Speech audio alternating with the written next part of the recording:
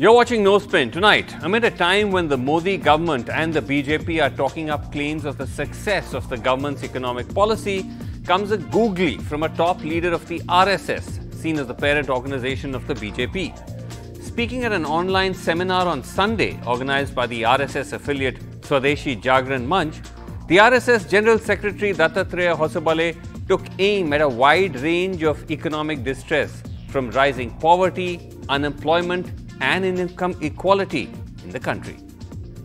जो कई वर्षों से, कई दशकों से, शतकों से हमारे लिए एक राक्षसी रूप लेकर सामना के रूप में खड़े हैं, वह है देश की गरीबी।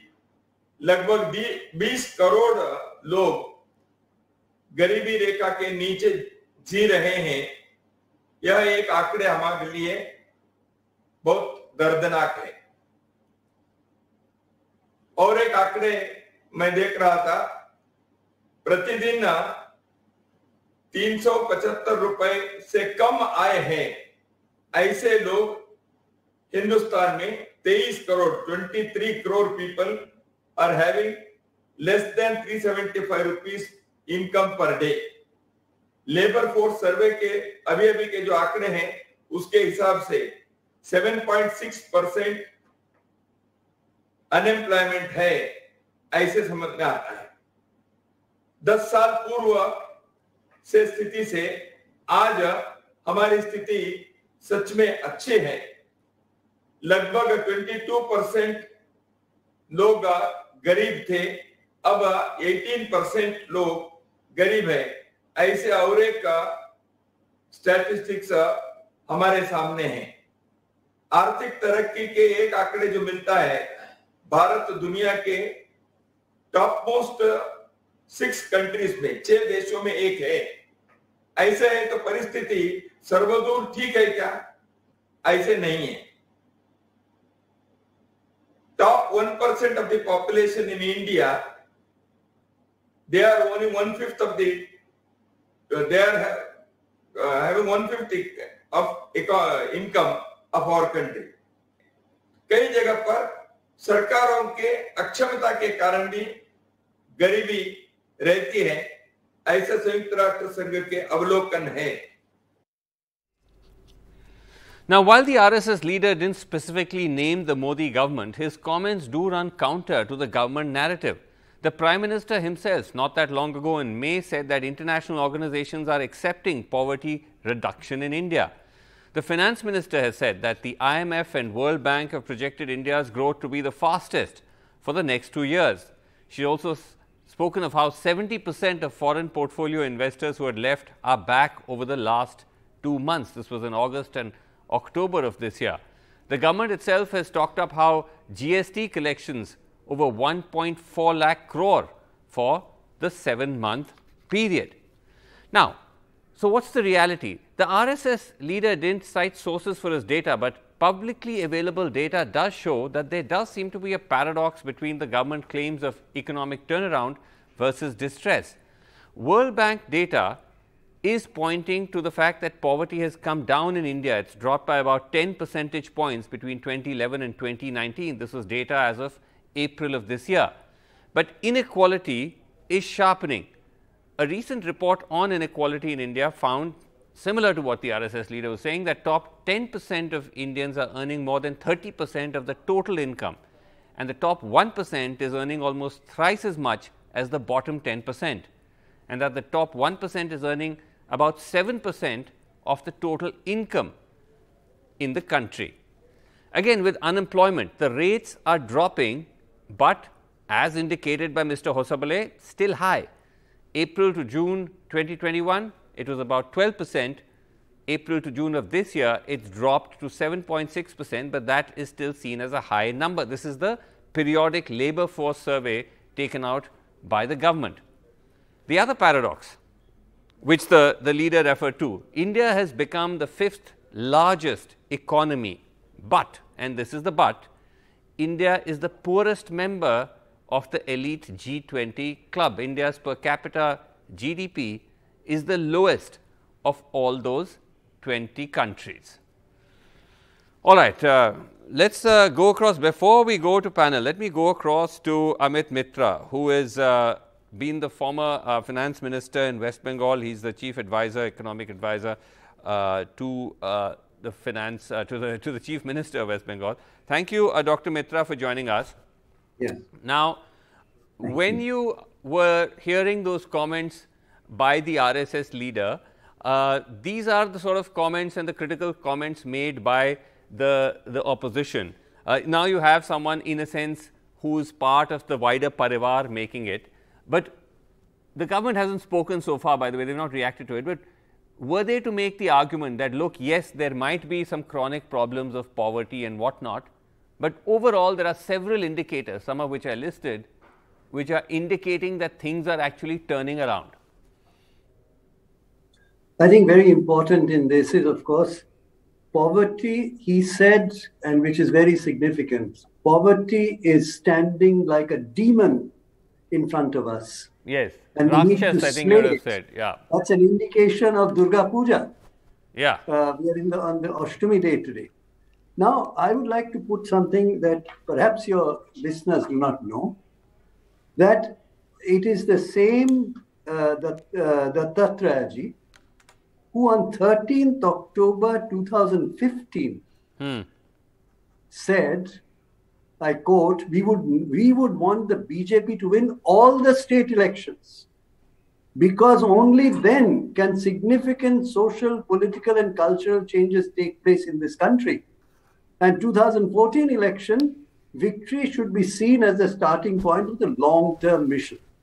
Now, at that time, he was, of course, a joint general secretary. The second important information that your listeners may want to know, there was a meeting, confidential meeting in mid-July 2014 after Mr. Modi's victory, organized by Mr. Amit Shah, in which there were 3 people from RSS and 3 people from BJP. It was for coordinating the coordination, the supervising interaction between BJP and RSS. Who were the people? One of the people was, of course, Dattatreya ji. Right. On the other side, there was Mr. Amit Shah, Rajnath Singh, Nitin Gadkari. Now, what's interesting in this is the same Dattatreya ji, who was a master's in English literature, as you know, came from the ABVP background with a Pracharak. Today, he is really saying what Mamata Banerjee, TMC, or any other opposition party, and I myself have been on your show giving these numbers and figures.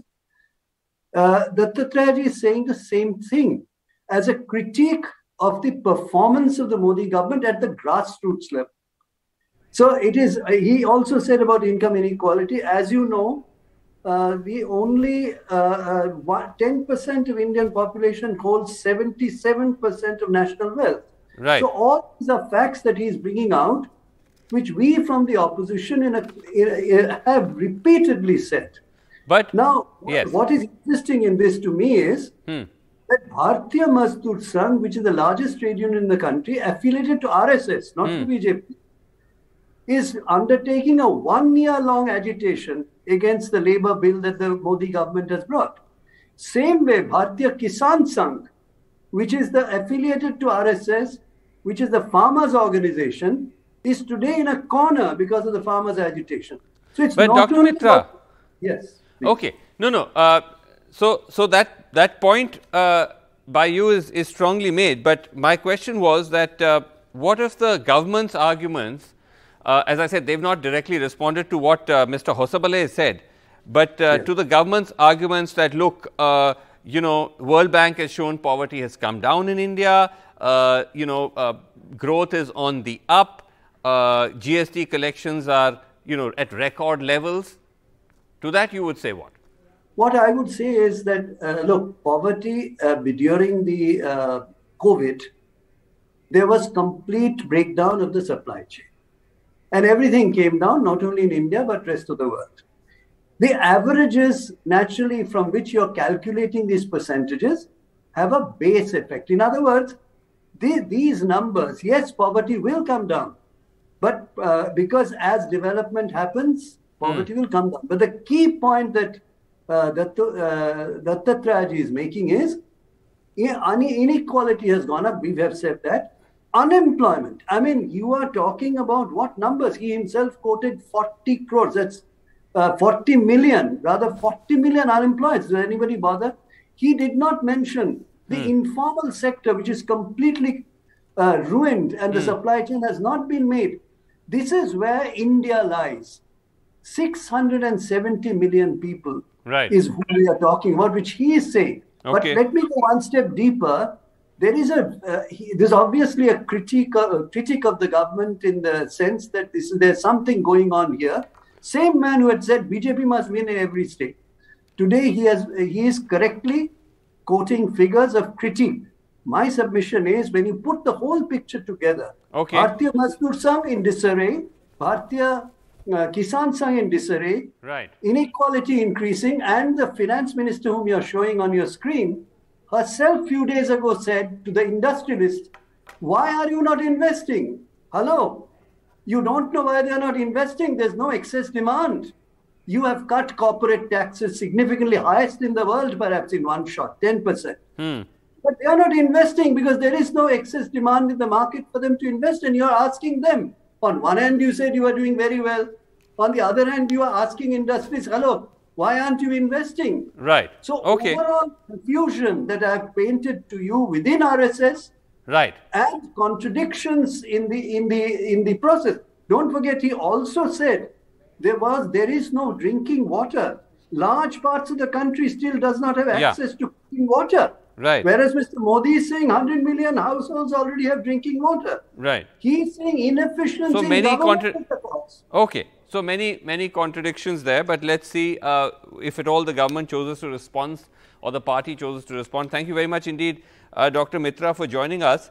Let me go across now to panel. We have with us Karuna Gopal, leader BJP, National in Charge, Policy and Research for BJP, and also Professor Apurva Javdekar, Assistant Professor of Finance, Indian School of Business in Hyderabad, and Yogendra Yadav, of course, Swaraj India earlier, now part of the Bharat Jodo Yatra. Thank you all so much for joining us. Let me just start with you, Karuna Gopal. As I said, that there's been no kind of formal response from the BJP or the government about Dattatreya Hosabale's remarks. But what do you make of that? Because on one hand, the government is saying that things are turning around, it's looking on the up. But he's listing a number of serious aspects of economic distress, from inequality to poverty to unemployment. And this is coming now from the RSS, not from the opposition. So, Mr. Srinivasan, Mr. Amit Mitra tried to draw a parallel between the opposition and the RSS, saying that RSS is saying something similar that the opposition is saying. So I really do not agree with that. The other thing is, he also implied that RSS is critiquing the government. So I would also like to negate that. Now let me place the facts. How would you negate that? Yes, I will negate it. Please give me time. Well, you would have heard of this whole concept of CRM in the corporate world, right? Customer Relationship Management. Now look at what is RSS. RSS is the big brother of BJP. Now, how does RSS work? RSS basically declares the avowed purpose of RSS is nation building, and it works very closely with the society. It has 60,000 shakhas and more than 2 lakh welfare schemes being operated. Karuna, hear me out. No, please hear me out. No, I think that's not the issue though. No, please hear me out. Now, these organizations, these points are the touch points. So it gives feedback. It gives feedback to the government in how it is working, like just like a CRM system works in the corporate sector. No, but do you agree with what he said or not? No, please listen to this. So it is true. He stated it. So why will I negate it? So he is giving a feedback to the government, saying that it's a feedback arm. Like, do you reject a CRM protocol in your company? No, you pay attention to that. Because no, but that's the wider point. Okay, now you have to let me interject, because hold on. Do you agree, because he's not necessarily citing some kind of, this is not a kind of public opinion poll. He's citing data to suggest that poverty is a problem, job losses are a problem, rising inequality is a problem. He's citing data. Yes. Do you agree with that? And if so, hold on, if you do, then isn't this an embarrassment for the government that the RSS itself is saying that the government has not done a good job of tackling all of this, of economic distress? So again, you are saying the same thing. It is not an embarrassment. It is a feedback. How does the company respond when your CRM, customer relationship managers come back and tell you there is product improvement is required? But doesn't that contradict the government's own claims? No. Listen, we are in a state of constant improvement. Modi ji repeatedly says we are a dynamic, our governance is dynamic, our country is evolving gradually, and he's putting in maximum efforts. So if you give just look at what RSS has done in the recent past. They have done a study in Uttar Pradesh. They understood that in migration into the cities is a major problem. Okay. And so they have given a report to Yogi Adityanath government only for improvement. So that is what they are doing. Okay, you're saying now this is constructive feedback and that the economy, the governance is dynamic. That's an interesting take on a fairly specific critique of worsening economic distress. Yogendra Yadav, do you buy this argument that this is just the RSS, within a company, as you get feedback from your other arms, this is just giving feedback to the government that there may be a problem? First, a minor correction. Vasu, you said formerly of Swaraj India. No, sir, I'm very much with Swaraj India. Oh, and I walk in the Bharat Jodo Yatra. Right. I walk with the badge of Swaraj India with it. Okay. And why should I disagree with the point that the BJP leader has just made? I think it's a very wonderful point that she's made. She's saying this is customer relations management. We are getting customers' feedback. And she's acknowledging that the customer is in a very sorry state. So the customer relations management is telling the company, I like this vocabulary because I think that very much captures the way BJP is run. So who's the customer? Citizen of India is the customer. And customer relations manager, that is the RSS, is telling the company boss, that is Mr. Modi, that the citizens of this country are in a very bad shape. I'm very happy that the BJP acknowledges it. I'm very happy that they have begun to see the truth. As a student of politics, I want to know, I would like to see, why is it that this truth has suddenly dawned upon the RSS? Because after all, as you pointed out, Vasu, all this is from Government of India's own data. There is absolutely nothing that Mr. Hosabale has said which is not lying on the table of the Prime Minister for the last 10 months, for the last 12 months, for the last 2 years.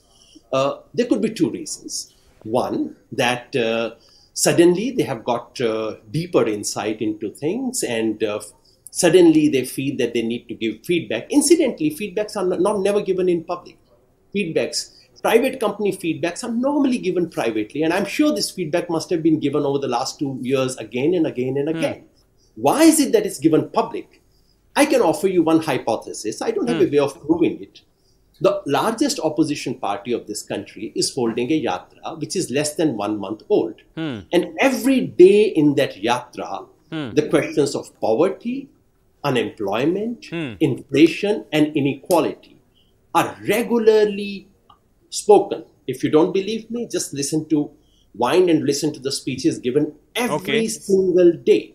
Is it a coincidence that the largest opposition is raising these questions and suddenly the customer relations manager realizes that these are important? So that's one, right. I think some political truth is beginning to dawn upon it, and I would only hope that Mr. Hosabale would now go one step further and say that not only do we have unemployment, but actually unemployment is worse than ever before. That inequality in the last 2 years has increased to the advantage of someone called Mr. Gautam Adani in a way which is unprecedented. All right. I'm sure he would learn a few more things. A little more feedback would follow. Right. I'm very hopeful. Okay. Before I come to Apurva Javadekar, I just saw that Karuna Gopal had a hand up, so I'm going to give her a quick chance. Karuna Gopal, quick rebuttal, especially to the point that, as Yogendra is saying, this is all publicly available data in the public domain. Why does it have to take some RSS leader to point out all of this to the government? Look, first of all, he's not some RSS leader. He's a very key person. In fact, one of the Why does it take a key RSS leader to point out to the government? Yeah, you must information understand. in the public domain. Yes. Yeah. So first of all, I don't like the analogy that I have given in terms of CRM to be taken to that level where you call RSS the CRM wing of BJP. No, kindly don't do that. It was just an analogy to explain what is happening. Now here, I want you to focus on one thing, Srinivasan Jain, because everybody is listening to this. In the RSS, our goals are very lofty. The goals are very lofty. For instance, we operate. No, please listen to me. We operate. We are going off topic and time is short. I'll say a quick interjection. I'm just giving you one small thing. Why was the government not cognizant of government data? This is all government data. That there's rising inequality, that there's a jobs problem, there's a poverty issue. So what makes you think was the government not cognizant of this? Of course, the government is in the know of everything. In fact, the world leaders, look at recently a Nobel laureate praising India and its enormous amount of resilience. Look at IMF data. You're saying the government was cognizant of it. No, it is. Professor Javadekar. We are working on it. You're working on it. Okay. Professor Javadekar, make sense of this, because as I said, there does seem to be a paradox. India is breaching, it is becoming, fifth largest economy, it overtakes England, etc., etc. At the same time, you do have considerable markers of economic distress to the point where somebody senior within the RSS itself has to red flag it. So I won't comment on the dynamics between BJP and RSS and that aspect, but let me focus on economic data. So from unemployment rate of roughly 20% during pandemic or slightly higher than that, we are back to 6.7%. Today CMI released its data, which is 4-year low. And so I think you only showed one slide before the panel began that the poverty rate as per World Bank data has come down below 10% now from 20% over last 10 years. So I think India as a country, there is no doubt that we are a developing nation. There are going to be problems in terms of poverty. There are going to be problems in terms of structural unemployment and so on and so forth. But the question is, are we moving in the right direction? And I think poverty is coming down drastically in India. Unemployment rate have come down to 6.5% again, which is acceptable given that Germany, France, US, all of them are growing in the unemployment rates. Absolutely. So I think if you look at inequality numbers, I think inequality numbers in India are, I won't say there is inequality. There is no debate about that. It's just that it's still lower than US and UK. Okay, we need. All right. Okay, I need to. I'll just get a quick response. We also have Ashwini Mahajan of the Swadeshi Jagran Manch, the event where Mr. Hosabale spoke. He's joining us. But before that, Yogendra was shaking his head. Quick counter, Yogendra, and then we move on. Number one, in Gini index, it is absolutely false to say that India is more unequal than the UK. The fact is that India is now climbing up as one of the most unequal countries. And in the last 8 years, the direction has been becoming more and more unequal in Gini coefficient. If my economist friend disagrees, let him say it on national television. Number two, for all the positive figures that are being touted out, I would request my economic friends to read an article by Arvind Subramanian, who was very much the economic advisor to their own government, published 3 days ago, which says in terms of vulnerability, India is among the top 20 economies of the world. India is placed 19th in terms of defending itself against vulnerability, which is to say we are among the most economically vulnerable countries in the world today. All right. The answer to that. Okay, let me just go across. I have to go across to Dr. Ashwini Mahajan, who is able to join us. Ashwini Mahajan साहब, आप हमारे साथ जुड़े उसके लिए धन्यवाद. ये बताइए कि आप ही के इवेंट पे दत्तात्रेय जी ने ये बात कही कि राक्षस है, गरीबी एक राक्षस की तरह है, बेरोजगारी भी है एक बहुत बड़ा चुनौती. तो इसको काफ़ी गंभीर तरीके से इसलिए माना जा रहा है क्योंकि ये आरएसएस के एक बड़े नेता कह रहे हैं. तो इसका क्या हम मतलब निकालें कि अब मोदी सरकार के 7 साल हो गए लेकिन तब भी ये सारी चीजें राक्षस की तरह एक खतरा है? देखिए, एक लंबे समय से हम देख रहे हैं, पिछले कई दशकों से जो ग्रोथ का मॉडल हम लेकर के चले, जो डेवलपमेंट का मॉडल हम लेकर के चले, पिछले प्रधानमंत्री जी कहा करते थे कि ये जो है ये जॉबलेस ग्रोथ है। तो जॉबलेस ग्रोथ को बड़े गौरव से कहते थे, बड़े गर्व से कहते थे। हमारा ये कहना है कि गरीबी, बेरोजगारी, भुखमरी, ये सारे विषय इस देश में लंबे समय से चलते रहे जी। इस सरकार ने बहुत प्रयास भी किए हैं, और चाहे वो स्टार्टअप की बात हो, चाहे वो विकेंद्रित विकास की बात हो, चाहे वो माइक्रो फाइनेंस की बात हो, चाहे वो मुद्रा लोन की बात हो, फाइनेंशियल इंक्लूजन की बात हो, ऐसे बहुत सारे प्रयास भी हुए जी। स्वदेशी जागरण मंच ने जिस कार्यक्रम में आदरणीय दत्ता जी उसमें उपस्थित थे जी, उस कार्यक्रम में का जो मूल हेतु था वो यही है कि हम लोगों ने, स्वदेशी जागरण मंच और बहुत से और संगठनों ने मिलकर ये तय किया है कि ये जो राक्षस है बेरोजगारी, गरीबी का, इसको समाधान अगर खोजना है तो उसके लिए जरूरी है कि हम समाज को साथ में लेकर ऐसे नहीं, जहां तक सरकार का, एक सेकंड अश्विनी जी, नहीं समाज तो ठीक है, नहीं बट समाज बात पूरी कर लूं, नहीं तो मेरा एक संदर्भ भी ध्यान में आ जाएगा और आपका सहयोग भी मैं अपेक्षित चाहूंगा। नहीं मैं एक सवाल तो पूछने दीजिए, क्योंकि आप इतने फाइनली आपके साथ हम जुड़ पाए कि आप कह रहे हैं कि ये कई दशकों से ऐसा चलता आ रहा है, ये प्रॉब्लम जॉबलेस ग्रोथ और बाकी सब। तो जो आप कह रहे हैं जो इस सरकार ने जो कदम वगैरह उठाए, द फैक्ट कि अभी भी दत्तात्रेय जी इन सब चीज़ों को रख रहे हैं सामने कि एक राक्षस है, गरीबी एक राक्षस है, ये सारी चीज़ें राक्षस है, इसका मतलब क्या हम ये मान के चलें कि कहीं ना कहीं सरकार इन राक्षसों को वो खत्म नहीं कर पाई? देखिए, इसको आप किसी भी तरीके से पेश कर दीजिए, उसमें कोई अंतर नहीं पड़ता है। मेरा ये कहना है कि स्वदेशी जागरण मंच एक लंबे समय से इस बात को कहता रहा है और इस बात को आगे बढ़ाता रहा है कि इस देश में से बेरोजगारी दूर करने के लिए हमें अपने ग्रोथ और डेवलपमेंट के मॉडल को बदलना पड़ेगा। हमें इस बात से बाहर आना पड़ेगा कि जीडीपी ग्रोथ ही सब कुछ नहीं है।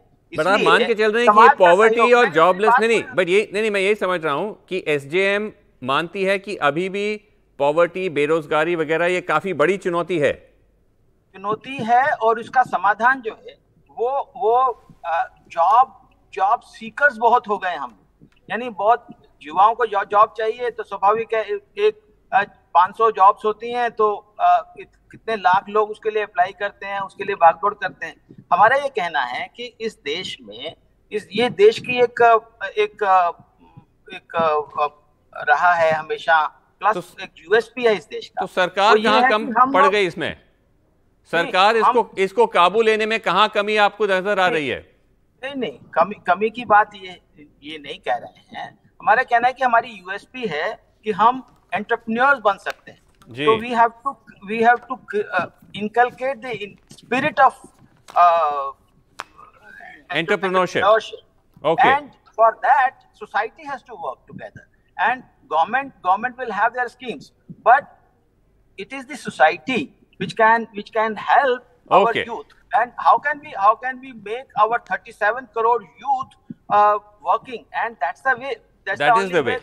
Okay, so that is a challenge, right? Yeah, we can increase our GDP also, and at the same time provide employment to all. So, okay, those are the steps required. Let us not be the job seekers, let us be the job creators. Okay, so that is the point which we are okay. We are out of time. Those are the steps required, but as I said, that it's interesting that this is coming from, in a sense, members of the same parivar of the government. But we're out of time. Thank you all so much for joining us. You've been a great panel. Thank you so much for watching. That's all the time we have. Good night.